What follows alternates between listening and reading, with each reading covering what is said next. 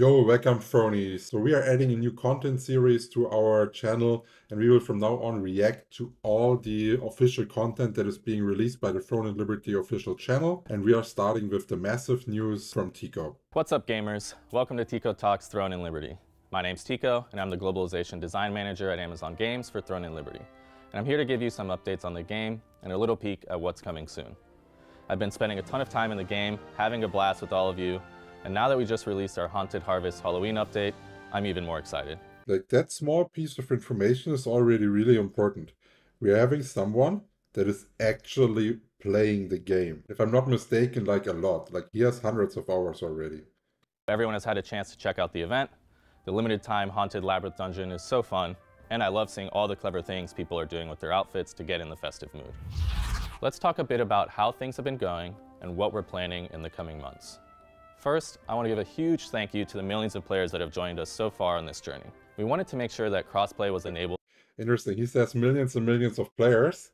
I would have really loved if they would have dropped a number or a sheet. Because they got the data, right? We only see CCU and Steam. We don't know console and stuff. I'm really curious of what the actual player number is. From day one, and it's been awesome to see that investment pay off. This great community has grown so quickly in this first month, and we're just getting started. Of course, any game launch of this magnitude has lots of craziness that comes with it. We've been in constant contact with NCSoft to address player feedback, and we hope you've seen some of that in the last few weeks. So let's talk more about how we're moving forward. Let's start with a topic we all hate and every MMO deals with: bots. The battle against bots is well underway, and I want to tell you a bit about what we're doing to attack bots on multiple fronts. First, we're continuing to improve our detection algorithms and are now running those daily to ban bots as quickly as possible. This here is an important factor. They're saying they're running it daily. So what other games are struggling with, especially MMOs, when they are doing ban waves. Sometimes, especially if it's a free-to-play MMO, you cannot ban them in waves fast enough to make the bot not worth running. You need to kill them before they're able to earn a significant amount of lucent that they can sell on the black market. And I think just this change makes it different to other MMOs like WoW, for example, that are banning in waves. So I like that one. It's a small piece, but it's important. Second, we're attacking the areas in which bots can operate and continuing to look for ways to make it difficult for bots to do business. But we want to do that while minimizing the impact to real player experience. We have some plans related to the auction house to impose protections to limit bots' impact there. We will share more on that once we are able, but can't reveal too much detail. That could be used to circumvent our safeguards. Yeah, I think it's like a real balance act, because if we are real, all the stuff with like lithographies, trait extraction stones, all of that is into place, not for like a player experience. It's only for bot preventing to be able to farm everything unlimited. So I'm really curious what they're doing so it does not impact the players at all. I find it hilarious that I've seen many Reddit posts where people are having like minus 90,000 lucent, minus 70k lucent, and they're not getting banned. I think this is a hilarious idea. I've seen it in other games. I think they should actually top it up one notch and make like an exposing thread in Discord or something like this where all of those cheaters are actually being exposed with their character name as well. Third, we're actively actioning players who engage in RMT behavior. Okay, now Participating in RMT negatively impacts several aspects of the game, including empowering bot activity, compromising the hard work of players who follow the rules, and more. We will continue to action players with more severe punishments as appropriate, including negative lucent balances, full auction house lockouts, suspensions, and bans, as we have zero tolerance for this type of behavior. The next thing I want to talk to. So what he did not address is all those people using macros and auto-block mechanisms in PvP. He was only touching the farming part. About is world bosses, which are garnering a lot of discussion in the community. So I want to take some time to discuss that. First, let's talk about loot drops. Many of you have been feeling that world bosses have often left you feeling disappointed because you don't feel there's a meaningful chance to acquire gear during these events. To improve this, we're going to do two things. First, we're going to increase the number of portals that appear for Peace Mode bosses. The portals will be generated based on player counts, but on average, I would expect you to see at least one more portal per boss. This should help spread players out across more fights, giving more opportunities to acquire drops. So that additional portal will mean we are getting more loot overall per week on the servers. While I can understand that some people are like frustrated that they're never getting a loot from a world boss, I do not agree 100% with like making every piece of item and gear really accessible. I know that in like modern gaming, people always want to have everything and they want to have it now. It's not as common anymore to work towards an item for like multiple months, even longer, and people are just not used to it anymore. But I think in MMOs, what I liked previously a lot was like owning an item that was really rare, where I put lots of effort in. And I hope that they're still able to keep that somewhat balanced, so it actually gives you that feeling of accomplishment if you get something that is rare. The second thing is we're introducing a new chest drop that has a chance to be included in your participation reward after the boss dies. This chest will allow you to select one of any of the epic items the boss can drop, which we hope will also give players the agency of choosing a reward that's most relevant to them. You can select it. Okay, interesting. So basically, when you're initially gearing out, like I would say, this is nice, you get what you want, and later you can just pick whatever is giving the best lucent, right? And you just litter it to sell or like trade extract. I don't know, like feels a bit like, depending on how high the chance is to get that box, similar to when we were talking about how high the chance is to get the salvation. There it was 7%. So I hope they're not doing something similar, because if so many people that are participating in those bosses are getting that at a 7% rate, I don't know what it is, but if it would be like this, like that would flood the market and kill the prices and don't make that loot special at all. All items from this chest will be untradeable, though the non-weapon items can be lithographed if the player chooses. Players can expect both of these changes to be live following our maintenance on October 31st. We've also been paying attention to the impact that the Eclipse skill is having on Peace Mode bosses occurring within Abyss dungeons. We think that this is disrupting the expected flow of gameplay for individuals attempting to participate in Peace Mode bosses, which are meant to be a PvP-free experience for those players. So we're making an adjustment so that when Peace Mode bosses spawn in dungeons, there will be an additional new portal outside the dungeon that will take players directly to the safe zone inside the dungeon. This way they can enter the Peace Mode boss as expected without passing through areas that may have turned into a conflict zone due to the Eclipse skill. I gotta say, even though we have been doing it as a guild, like using the Eclipse to get people off of peace bosses, especially Unibot, I think that change is really good for the community, because I don't think it makes sense to force PvE players into participating in PvP. They should just be able to do what they enjoy without being forced into it. This change is expected to go live in mid-November. The Eclipse skill itself will continue to change the dungeon into conflict mode, as always. Finally, for bosses, there's been talk about how contribution works in relation to the loot drops. Later this week, we will be releasing an article that defines and describes how loot distribution works across all content types. Okay, that's interesting, because you guys know it, how often we are getting the question in stream, like how does it work? Is it party contribution, guild contribution? And I've already talked about that, that it's not working the same as in Korea, and maybe this is going to be our solution. Once that pops up, I will definitely cover it on the channel. So don't forget to hit the subscribe button to not miss that video. But I want to briefly touch on this specifically for Conflict World bosses. With the recent change locking boss loot to the original owner for 10 minutes, some guilds have been wondering what the value of PvP is in these events.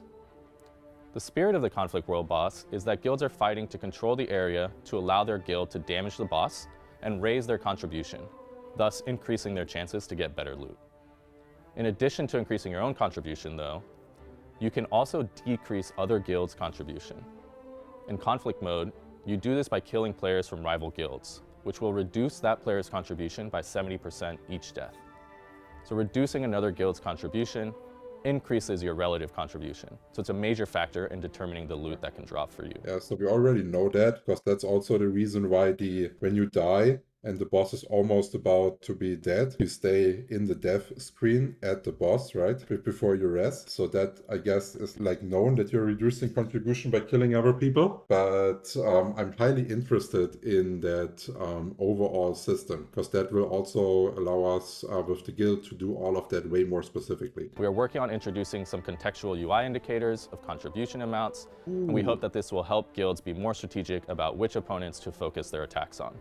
Okay, so that's basically not like a DPS meter. This is a guild DPS meter for a boss, basically. I think the danger with DPS meters is that it can turn toxic and people are like kicked because they don't do enough damage or whatever. But at the current state, I don't think that that will be an issue when it comes to guild versus guild, because it cannot be broken down to an individual person. So I think that change is really, really nice and allows for more informed decisions while you're PvPing as a guild. So definitely a W here. And maybe they can also bring out DPS meters, of course not public, but for you individually, you can see your DPS, because that makes it so much easier to optimize builds. Like always having to use an Excel spreadsheet to calculate an effective DPS, it's kind of a pain. Moving on from world bosses, I want to talk about co-op dungeons. We have made 3 recent changes to matchmaking for dungeons. To help with queue experiences, we introduced a new option to queue for a random dungeon when using party matchmaking, and we made a change to better match players based on their combat power. That last change, what they said, I can 100% confirm it. Yesterday, we did a lot of dungeon runs on stream, and I was having insanely fast groups for random. We were able to get most of the bosses down without them even doing a mechanic, so I can guarantee you that that works. To better align group capabilities. To help with completion rates, we increased the damage and HP buff when queuing through matchmaking to be 10%, up from 5%. All of these changes went live on October 17th. Then, in order to improve the rate in which players can acquire their desired gear, we made another change following the Haunted Harvest Halloween update that provides a bonus reward when queuing for random dungeons. Each successful random dungeon completion will reward 1 additional dimensional soul shard, and will also have a chance at a larger reward of 1 dimensional essence. We hope that these changes have had a meaningful impact to your experience with co-op dungeons. We're going to keep monitoring the data, we're going to keep listening to player feedback, and we'll continue to tweak if needed. Hey, that's interesting, because I think that change was like really good, and not only because it helps newer players to get like their purple weapons faster with the salvation and all of that, actually in regards of queue speed, because since you are having this, the queues pop up really fast because you force everyone in. The only thing that's currently negative about it is that you can actually see what dungeon you're about to be queued in, and then you can just cancel it until you get the one. So it's defeating the random purpose, and you're getting a reward extra for being random. And you have the select chest, which means even if you're going random, you can always just use those chests to get the tokens from the dungeons that you did not get matched to. So it is somewhat equal. I've been testing that actually with going random, not re-rolling, and it is equaling out somewhat with the chest. So I would highly prefer that they are just removing the ability to see what you is, and you're just going into a queue blind, and then you will see it once you pop up in the dungeon. I think if they're doing it like this, you will still have decent queue times. The people will still be satisfied, because at the moment they're having like an imbalance of like 10 tokens here, 16 tokens there, and they're already freaking out and wanting to go for that 10 token dungeon, while overall for a longer period it will actually not matter. All right, let's talk now about some major systems that players may already be familiar with because of their time playing on the Korean service. In particular, I want to talk about 2 systems, Substance Transformation and the Rune system. And I want to be very So if you don't know what that is, I will pop in 2 videos, because I already have a guide on how the rune system worked in Korea and how it worked, the substance transformation worked. So you get an idea, because they're probably doing changes, because they have said in a previous interview that without changes, they're not going to release it in global. So if you're interested to understand what the changes are, what the system is, check it out. Very clear here. Neither of these systems will launch in our service with their current functionality. We're working closely with NCSoft to make updates, and both systems will be improved in a way that will satisfy both Korean and global users. While not all changes are finalized, here are some things I can say for now. For the Rune system, it will have at a minimum the following adjustments. First, Rune slot unlocking will no longer require RNG to obtain your desired slot type. Ooh, that's a big reduction of pay to win, because like you could go and buy those rune hammers in your auction house, and then you would have to gamble it. Attack runes only had a 10% chance to actually be unlocked, and you needed at least one of those slots to get your synergy effect. So that is a big W for free-to-play players. Second, we're introducing a separate rune bag with improved searching capabilities to reduce the burden on your traditional inventory and storage. Insane quality of life feature. Like in Korea, inventory management felt like I'm getting overloaded with runes. I don't know what the fuck to do. Everything is full. And having a separate bag is perfect. Really nice. Loving it. While also making it easier to find your desired runes. For substance transformation, It will at a minimum be changed so that tradable items cannot be used in the system. But again, they have removed the pay to win from it 100%. Like the biggest critique on the system was you can just go to the auction house, buy whatever you want, and just keep rolling until you get your items. Like you could even get the Band of Universal there, completely defeating the purpose that ring is dropping at Queen Bellandir. Now they're making it so you cannot just go in the auction house on a shopping spree and get it day one. That is nice. Again, W, especially for free-to-play players. This means you cannot infinitely buy items from the auction house to feed the system to earn rewards. Since the amount of items that can be fed may be decreased because of this, we're evaluating the requirements of how much has to be fed into the system to gain rewards. Although we don't have any specific changes related to trait resonance at this time, I'm sure we're going to find out some nice farming techniques that give you like the most farm count for substance transformation points to gamble that a lot. this system is not planned to release in the near future, and we are still actively discussing any potential adjustments for this system with NCSoft prior to its release. While we're on the topic of upcoming systems, I want to talk about them not releasing it in the near future is a bit of a bummer. I expected it to be released more soon, because our Expo Dagger build is lacking a bit of health in the current setup, which we would have easily been able to obtain with the rune system and trait resonance. I will see how that monitors out. Maybe we're also changing 2 items. Growing desire from our players to have the ability to engage in more structured PvP outside of the competitive large-scale options currently available in the open world events and conquest battles. I'm happy to say this is something we've had on our radar for a while, and we're excited to bring you a new feature that will come in mid-November that will provide on-demand battle feature.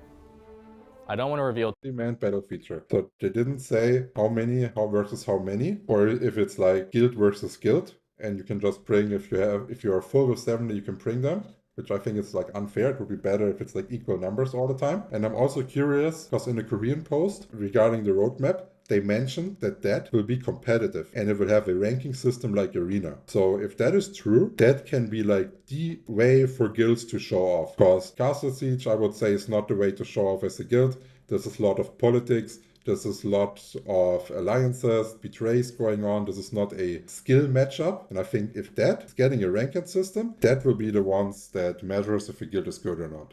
Too much yet, but this will allow players to engage in non-competitive PvP across arenas and conquest battles, with varying numbers of teams and team sizes, both in public and private matches. So stay tuned for more updates about that in the coming weeks. There's been so much great feedback from everyone in the community. I don't know why. I know he didn't mean it, but when he said public matches, I was instantly thinking, are they preparing to have esports? I don't know why that just came up in my mind. But that mode is also perfect for tournament hosting, for everything. You know what I mean? I don't know, getting like a 40 versus 40, that's castable. Like that's tournament stuff. Let's see if we're getting it. Like if Throne and Liberty turns into an esport title, I would fucking love it. That would be insane. Both positive comments and suggestions for how to improve the game. Thank you. We're really grateful that you are all this invested in helping us continue to improve the game. We're just getting started, and this week on October 31st, our first player survey will open. You will be able to access it from the Silesium notice board in-game, and I want to really encourage you to take it. We take the results very seriously, and real actions have spawned from all of our previous surveys. We are always listening to your feedback, whether it's through the surveys, reading your reviews on the major gaming platforms, or comments in Discord and social media.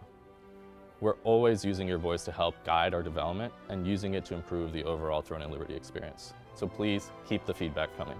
That last statement there, I have heard so many developers say, but almost no one do. And based on that thing, like everything in that video is a W. They have addressed so many issues that the community had, and they've actually done it in a time frame, which I would say is like acceptable for a developing and like for changes to be pushed. Of course, you already have some people that quit because they were unsatisfied, but it's still in a time frame where the majority of the player base will actually get to see the changes being made. Like, I don't know, I don't want to lick their ass too much, but I would say that is a big W video. It's a 10 out of 10 for me.